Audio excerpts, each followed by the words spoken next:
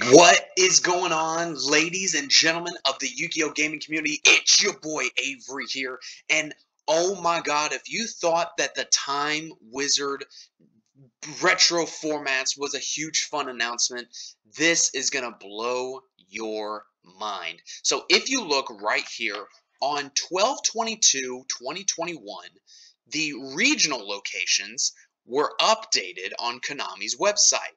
So check this out. North America 2022 season, Burst of Destiny, United States and Canada. You see all the Discord bullshit. Battle of Chaos 2022 season in store. Ladies and gentlemen, no fanfare from anybody. I was looking at my local Yu-Gi-Oh Facebook pages for where I live in Jacksonville, Florida, and no one has talked about it. I don't know if just nobody noticed this, but this shit got posted 2 days ago. Capital G, he didn't post about it. Robbie didn't post about it. Why is this going under the radar? Regionals have been back for 2 days. Like, check this out. The first event of the 2022 season is going to be on 2/12/2022, and it's going to be by Core TCG, and that's going to be the San Jose Convention Center in California. So if you are in California, you are going to have the first regional of the 2022 year. And like they said, Battle of Chaos. So we will have Battle of Chaos for these regionals. We will have the new Flundery support card. I mean, Yu-Gi-Oh is back in full force, guys. Like, this is huge news. We are finally getting back to normal Yu-Gi-Oh! And this is absolutely fantastic. Finally, I have a reason to go to locals more. I have a reason to buy cards again. I mean, yeah, I bought like a bunch of cards, and I was buying some cases and things in order to get Flunderies and some other cards and things like that.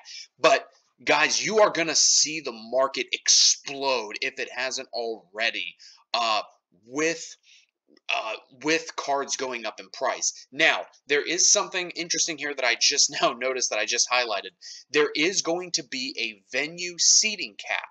So, for example, the one here in California is going to have a 500-person limit. It looks like the one here in the side deck at Adventureland in Altona. I'm assuming IA would be Indiana. They're having a 300-person max cap. Now, I'm most concerned about Florida.